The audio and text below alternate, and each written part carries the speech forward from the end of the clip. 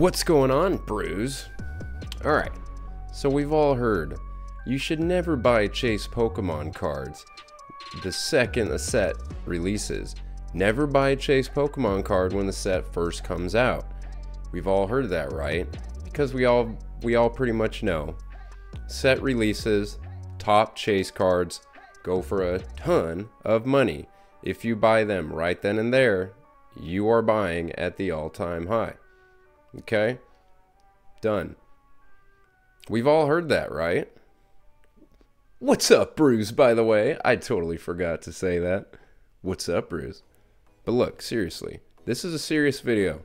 We all know that thousands of videos out there, Pokemon card videos, dime a dozen, a million of them, 99% of them, no value, nothing you could take away from to throw in your little toolbox to help you save money and stay alive in that Pokemon TCG hobby, okay?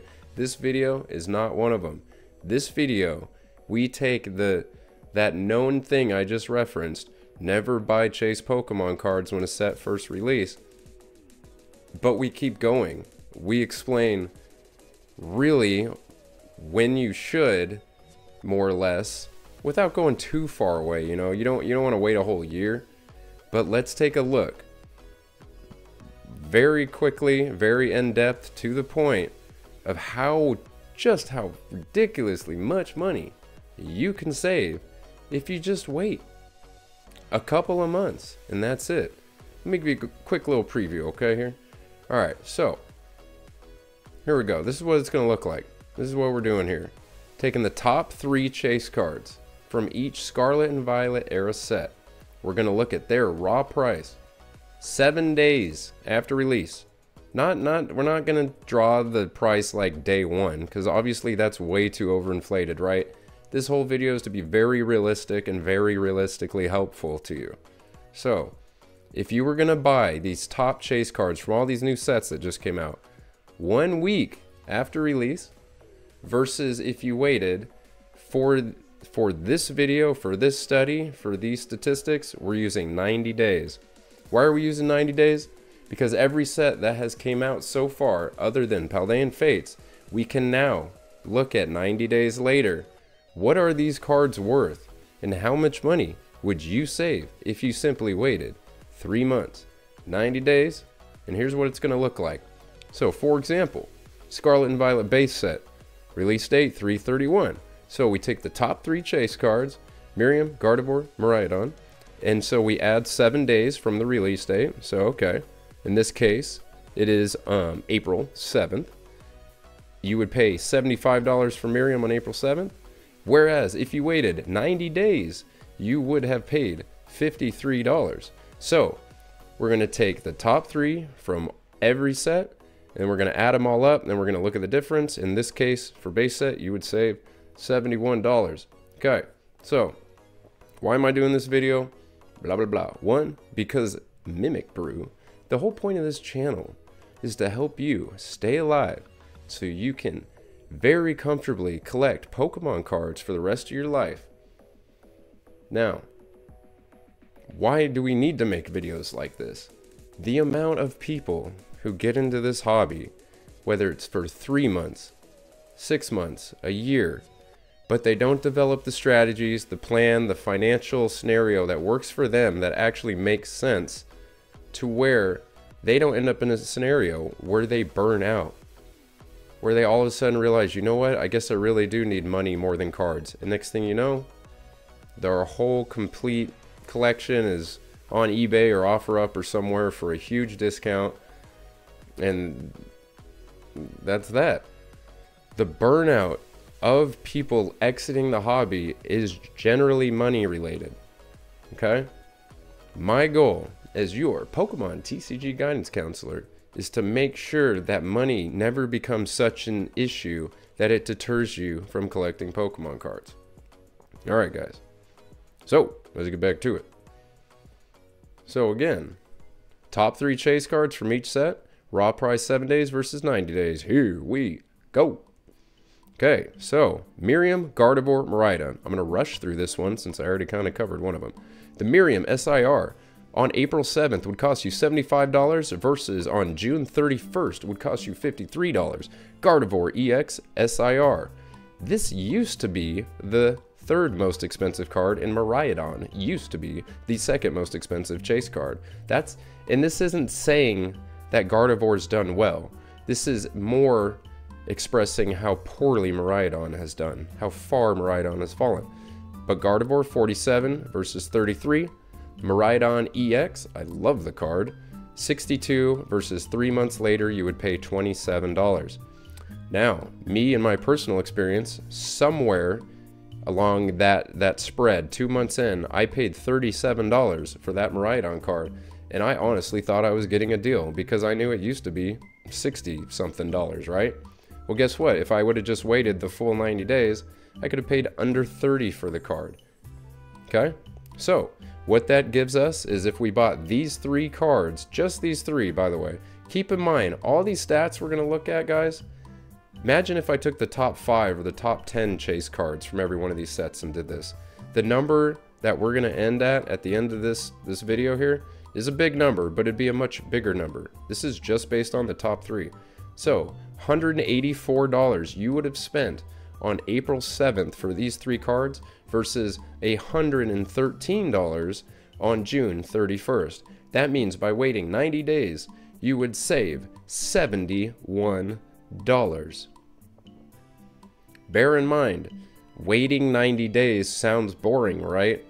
There are new Pokemon sets that come out every 3 months. So while you're not wasting your money paying top dollars for these cards, you could be spending money doing this strategy on the set that came out 3 months ago. So just because you're waiting 90 days doesn't mean you're not making other Pokemon card purchases.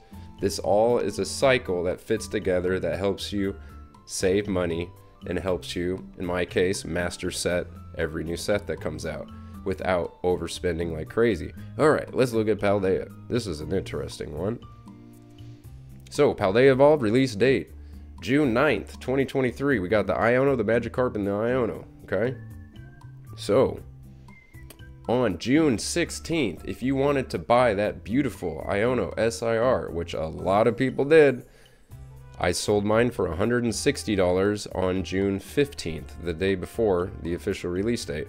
So, I pulled this card, I sold this card for more than $150, knowing this was going to happen. Anyway, Iono, on 6/16, you would pay $150. 90 days later, on September 9th, you would pay only $96. That's a huge difference.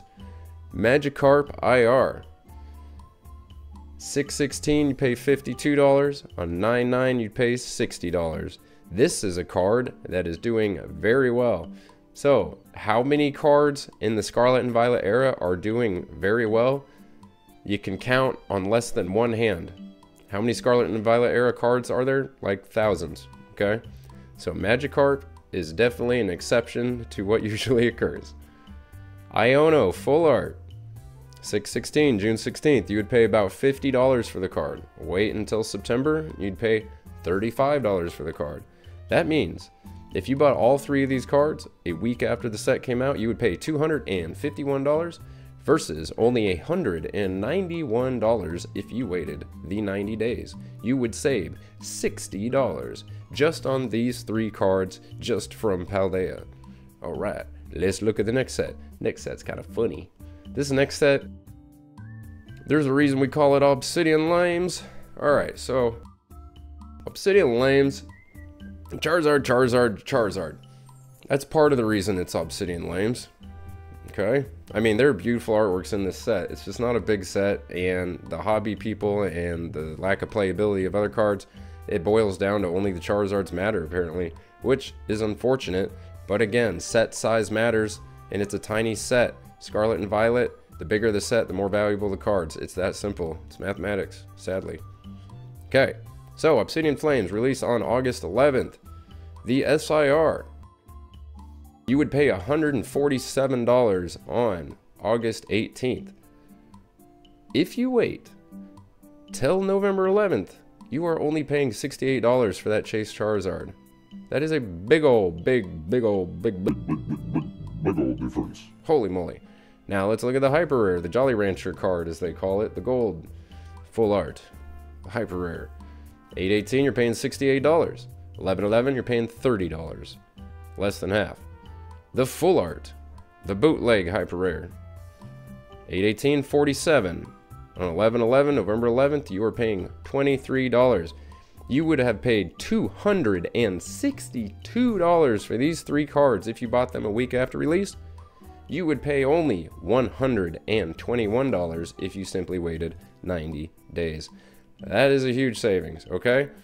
Now, fortunately for us, we have one of the most drastic savings sets you'll ever see, followed by one of the least savings sets you will ever see coming right up. We all know what set that is, because I'm doing this chronologically. Scarlet Violet 151. Okay, so guys, Scarlet Violet 151 released on September 22nd, and we have your standard 3 trio, your Kanto trio here, starters, Charizard, Blastoise, Venusaur, all SIRs, as you can see. So, Charizard on 9/29, a week after release, was $118. And then 3 months later, on December 22nd, he was $112. Not that bad of a difference. Blastoise, $51 a week after release, $42 in December, around Christmas. Not that bad. Venusaur, same thing, $42 and then $40, basically the same. So, $211 versus $194, you would save $17, maybe $20 if you tried really hard and timed it right or did auctions. Point is, guys, one, this never happens. I don't know if you knew this. I'm just gonna break this to you real quick. Scarlet and Violet 151 is potentially the most successful set that the Pokemon Company has ever produced in 25 years. Scarlet and Violet 151 performed in a manner at a time when needed to, like, better than the Pokemon Company could have ever imagined, okay? Even the Pokemon Company was like, dang, all y'all love this. Like, we knew it was going to bring people back. We didn't know it was going to bring everybody back. Like, there are people who came back to the hobby for Scarlet and Violet 151. They haven't even bought a single Paradox Rift, Paldean Fates. All they care about, all they keep buying is 151. And to be honest, might not be a bad idea. This set has performed incredibly well, okay? But this is a massive exception. And even with this as part of the results, as 1/5 of the case study, the results at the end of this video are still kind of shocking. All right, let's go to a set I really enjoy. Paradox Rift. This set I really like a lot. We got the Roaring Moon, the Iron Valiant, the Goldango. Roaring Moon I pulled, Iron Valiant I pulled, Goldango I see it in card shops, and that's about it. Yeah, I bought a lot of Paradox Rift, but I stopped. All right, so here we go. 1 week after release, on November 10th, for Roaring Moon EX, you would pay $113, whereas just a couple weeks ago, in February 3rd, you would pay only $70. Iron Valiant. This is a card that has fallen very far, all the way to Goldango. On 11/10, you would pay $57 for Iron Valiant.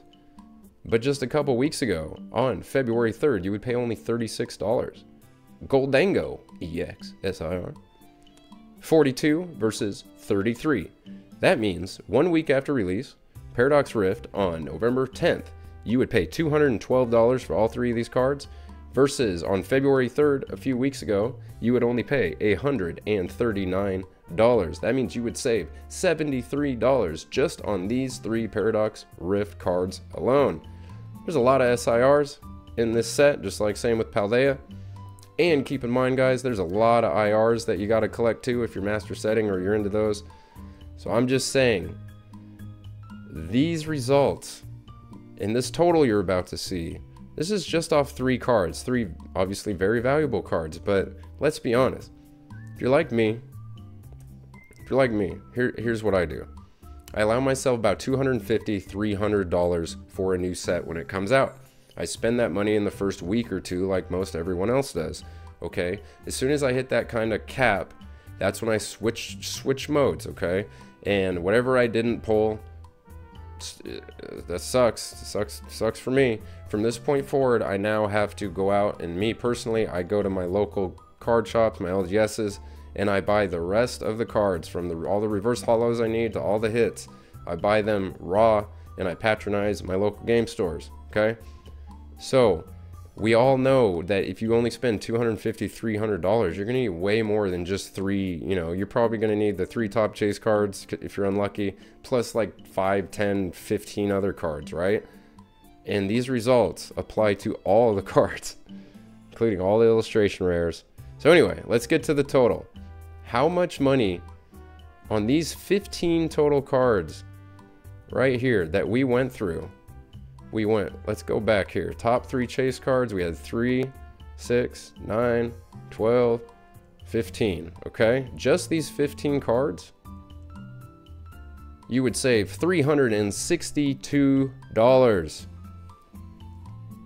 $362 you would save just by waiting a couple months on these specific cards. And bear in mind, this isn't just sit around and wait and don't do anything. If you're a degenerate Pokemon card collector, you're always collecting from the last set, from a couple sets ago.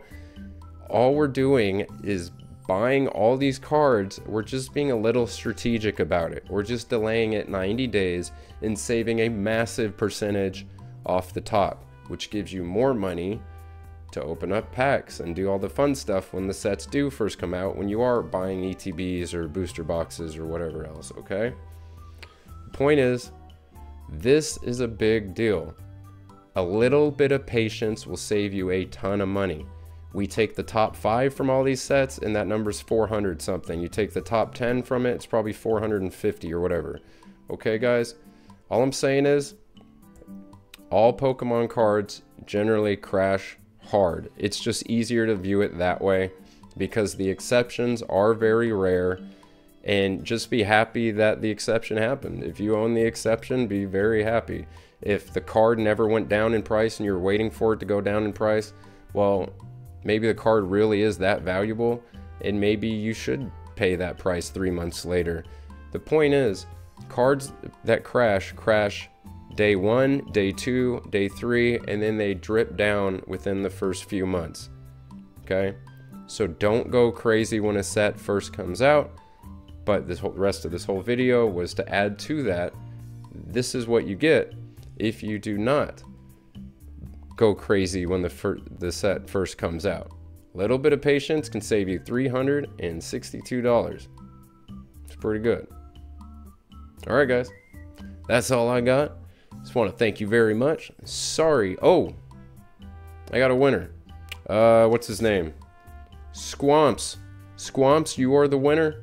My Valentine's Day Enamorous Gem Mint 10 character hyper rare slab. Squamps. Hit me up on Instagram or TikTok. Screenshot your account, blah, blah. I'll message you, whatever. Squamps, congratulations. You are the winner from my last video. Alright, guys. Like, comment, and subscribe. I hope you enjoyed this video, and I hope that I gave you one more tool to add to your little Pokemon card collecting toolbox to help you save money and stay alive in the Pokemon TCG hobby. Deuces!